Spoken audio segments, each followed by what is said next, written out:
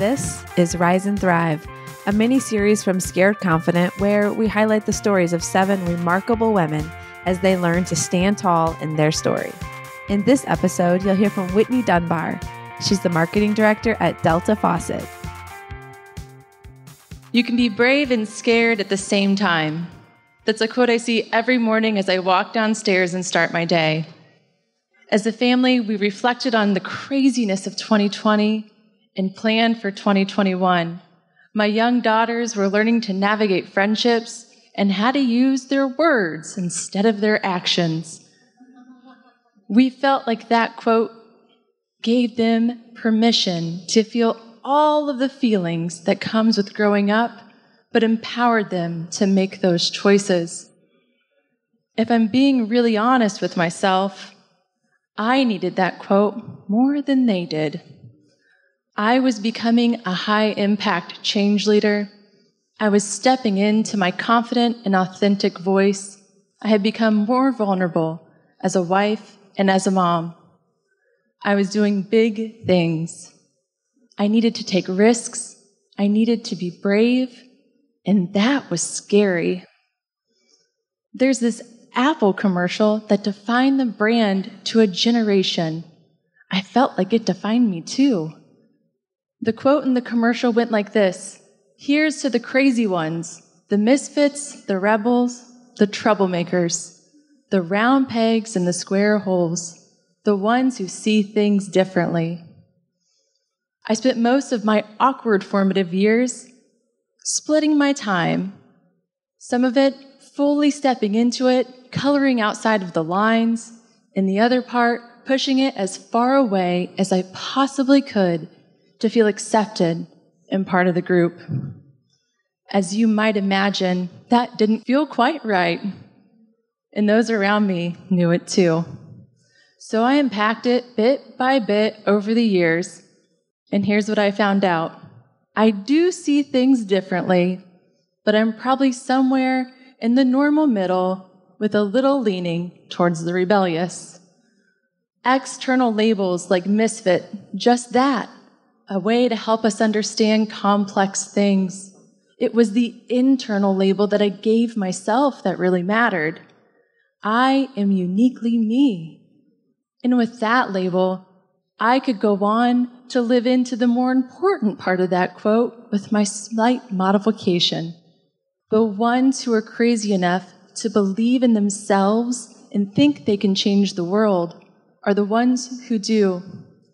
Accepting, embracing, and showing up as my authentic self every day is a brave choice I must make, but I know I can do it because I can do hard things. When I look around our house, we have pictures of our trip to Disney. They're full of laughter and memories and smiles, but the year leading up to that trip had been really hard. I was on a project at work where the work was unfulfilling. I lost my team to a mini reorg where I felt all of the weight to make it right for my people and the company and none of the input on the decision. I was in a negative headspace. I was tired, feeling empty. Luckily, I had a mentor who stepped into my life and pushed me through that moment.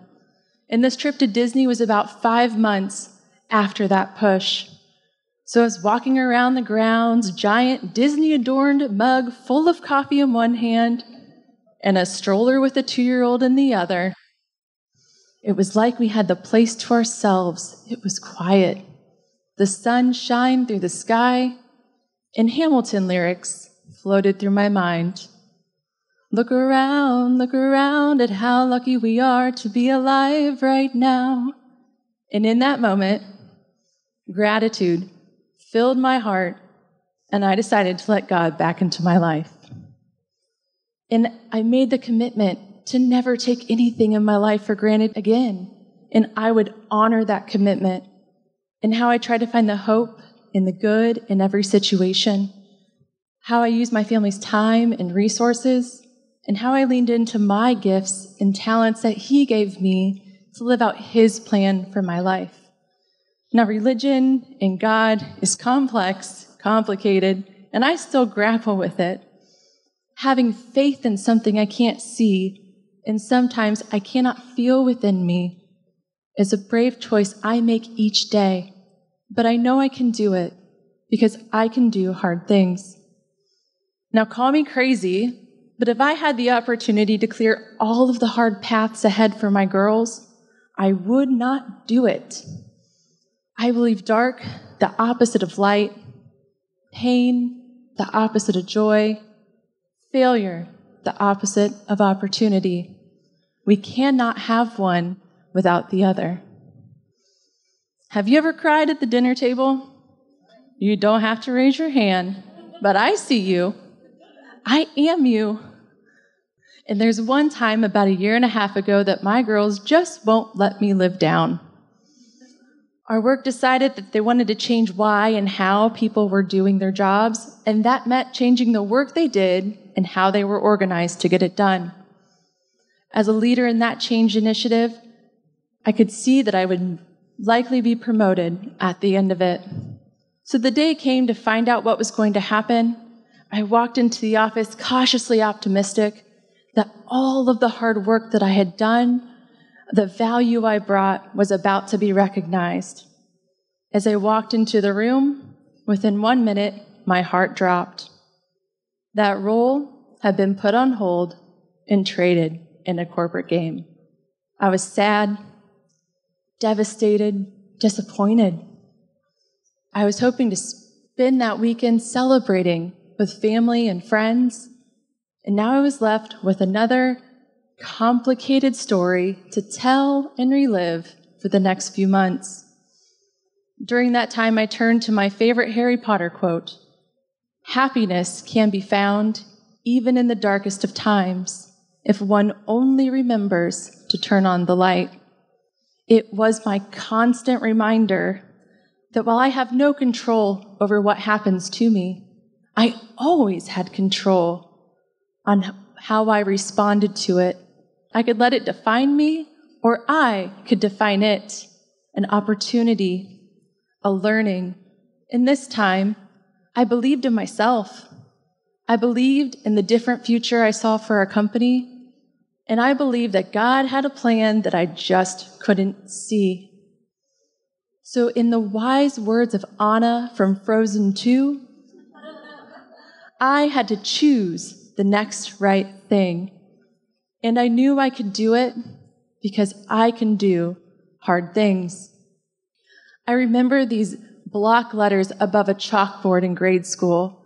They read, "What is popular is not always right, and what is right is not always popular, and what is right for me may not be right for you, and that's okay. You are beautiful in all that you are. I hope you live your life with gratitude in your heart, and if you believe God by your side, I hope you take risks and you fall down and you get back up with hope for a brighter tomorrow.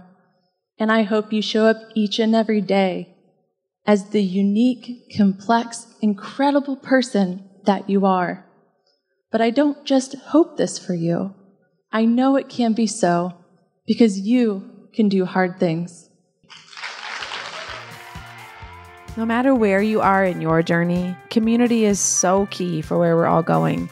And I'm on a mission to reach 100,000 people with this message of being scared confident. So I would love it if you would share your favorite episode with your friend. Just pull up your text, send them a link. It'll take like 2 seconds. The show isn't about me. It's about helping other people on their journey of living full and complete lives.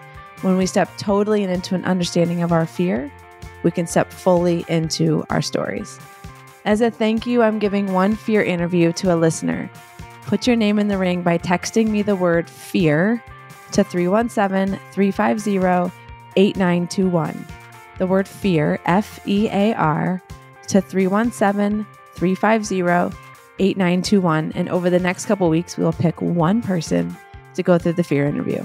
Thanks for listening.